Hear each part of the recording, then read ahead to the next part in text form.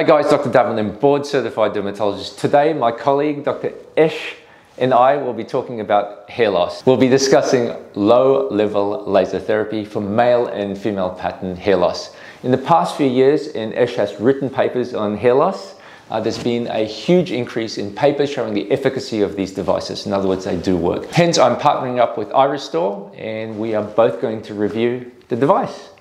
So Esh, can you tell us more about low-level laser therapy? Okay, so it was actually accidentally found in the 1960s when they were looking at mice and they actually irradiated them with low-level laser, and they found that they actually grew hair. And so that's how the treatment began. Or how the investigation into that began. Cool. And since then, they've used it in many different scenarios. Yeah, so everything from, I guess, skin rejuvenation, but in the last probably decade or so, hair. So what kind of hair disorders usually respond best to this kind of low-level laser? So the biggest indication is androgenetic hair loss, which is male pattern baldness or female pattern. There are other types of hair loss that do respond as well. There's been perhaps more limited evidence, including like in the way of inflammatory disorders. That's right, yes. Probably alopecia areata. Yes, that's right.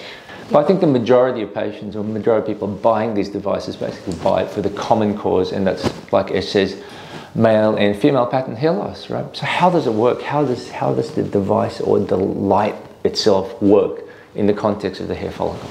Okay, so we know that the treatment actually works by promoting blood flow to the hair follicle, and that actually encourages the hair to stay in a growing phase. So when we think about the hair follicle, we know that hair is either resting, or it's actively growing, or it's in a bit of a transitional phase. And so it encourages hair to stay in that growing phase and prolongs that growing phase. In the context of, I guess, hair loss, does this need to be an ongoing treatment? Yeah, so it is an ongoing treatment. Hair loss is a chronic process, and it is something that we need to carry on long term. And what do you think about combination therapy? So with your patients, right, the patients who, I presume you start, for example, females, you might start them on spironolactone or topiramate acetate, and for males, possibly your finasteride, dutasteride, that's in the US. And when do you start promoting, what do you tell your patients in regards to combining those medications with low-level laser therapy? Okay, so I do say that it actually makes it more efficacious. There has been a study done, which we can possibly link if needed. And it examined 3 groups. It examined a group with topical minoxidil alone, the low-level light treatment or laser alone, and a group with a combination of both. And it actually found that the group with the low-level laser actually was slightly better than the topical minoxidil, but the group with the combination was actually significantly better than both of those groups. Oh, cool. So basically, for patients out there, it's evident that we should start combining these treatments early? Yeah, absolutely. Yeah. Okay, cool. And then what kind of hair, so we talked about this, that the hair loss, male and female pattern hair loss, but at what stage should they, is there, for someone who's bald, will it grow hair back, or when is it best instilled for males? So it's best to use it in the earlier phases of hair loss. We know that once you're reaching the advanced stages of hair loss, it becomes very difficult to get the hair back. So guys, look, a little word from our sponsors. This is sponsored by iRestore. iRestore is an FDA-cleared device. It's lasers and light emitting diodes. It contains 282 lasers and light emitting diodes for the Pro device. And the application is basically 3 times a week, and treatments are around, I think, 25 minutes. Yeah, 25 minutes. So guys, this is the iRestore helmet. It's an innovative design, and like I said, it's a helmet, which means it improves compliance because essentially it's hands-free. So remember guys, this is FDA cleared. It consists of 282 lasers and light emitting diodes in a very innovative design. The great thing about this device is that when you're using it, it keeps your hands free. So I myself, and Esh, you've got your hubby as well. Yeah. So we both use this device, and the great thing about it, it's a fire and forget. So we put it on, we put the timers on, and I'm there with my laptop, cruising for news or typing up some articles, and that's it. So we can see that, you know, it's been shown that the compliance rate just goes up astronomically once you have a device that's hands-free. Agreed? Yeah, absolutely. The other thing is that there is quite wide coverage with this particular device as well. So it covers quite a large area of the scalp as well. Cool. So guys, we'll share our experience. So I've used it for about 6 months. Esh, your husband's used it for about 6 months. About 6 months as well. Yeah. So this is how we as dermatologists view this helmet in the context of treating hair loss. So I do believe, so first of all, disclosure, I'm a little bit older than your hubby, yeah, so we are a little bit older compared to someone who has experienced early hair loss. So we believe that if you start early, especially if it's combined with medical treatment, you probably get regrowth. But in the context of what I experience, it's this. So for me, I have basically hair fall. And as we know as dermatologists, when your hair falls, you can do a hair pull test. And I was freaking out because mine's accelerating. So since using this, I haven't changed anything else. I just started using this. And with using this, my hair fall has reduced.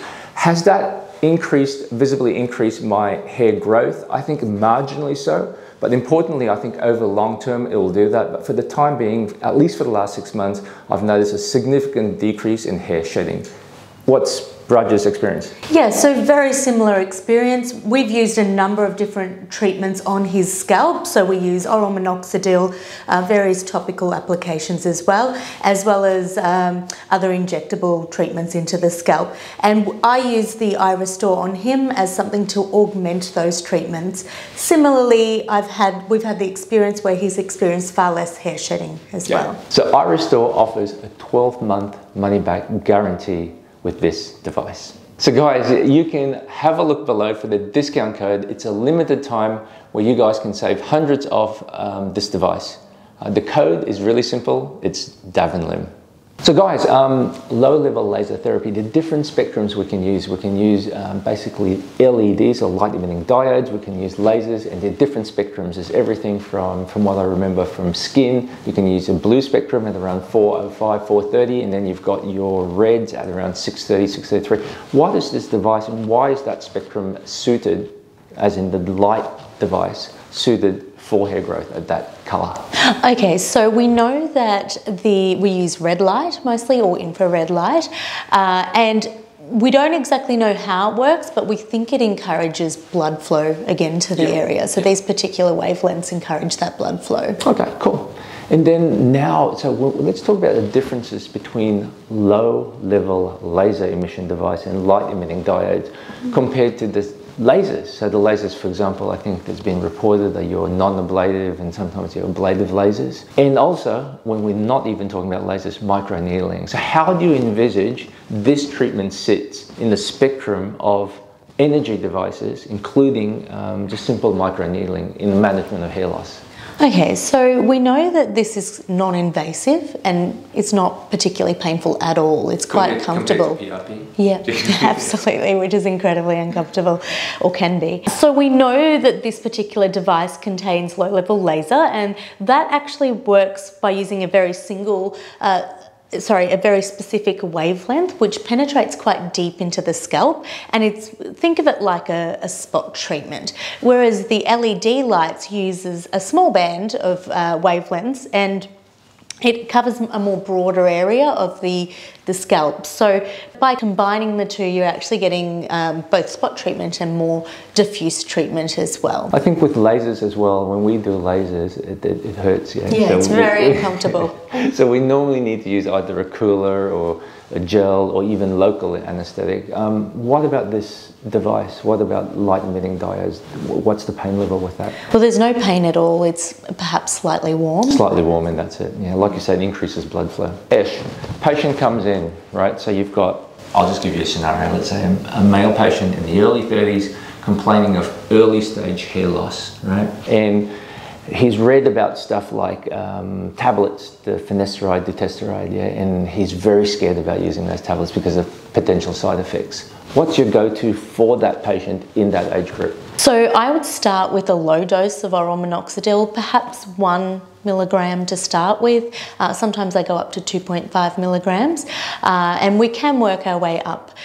With topical minoxidil, I start at 5% topical minoxidil, and then again, it can be compounded in more, in increasing concentrations. So something like 7% or even 8%. Now, what do you advise that patient then? Do you start them on low-level laser light devices, or what would you do? So I always go through the whole treatment ladder with them, and I let them know all the possible treatment options, and then I talk about additional devices such as iRestore, which can help augment the results of the oral treatments or the topical treatments. Cool. So I'll give you another scenario. Let's say we have a female, for example, in the early 40s, had their kids, she's got some hair loss, experiencing hair loss, identified as female pattern baldness. What is your go-to in someone who's around 40 years of age, non-childbearing?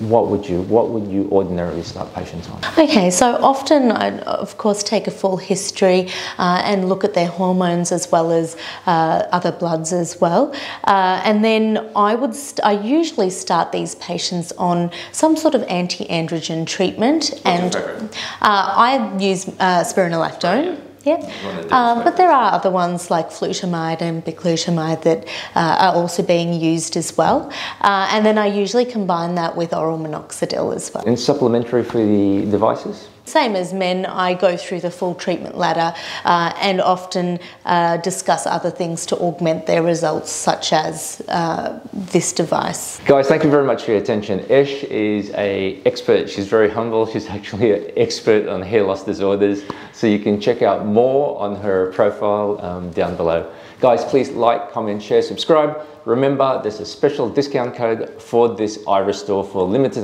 time only down below. Bye for now.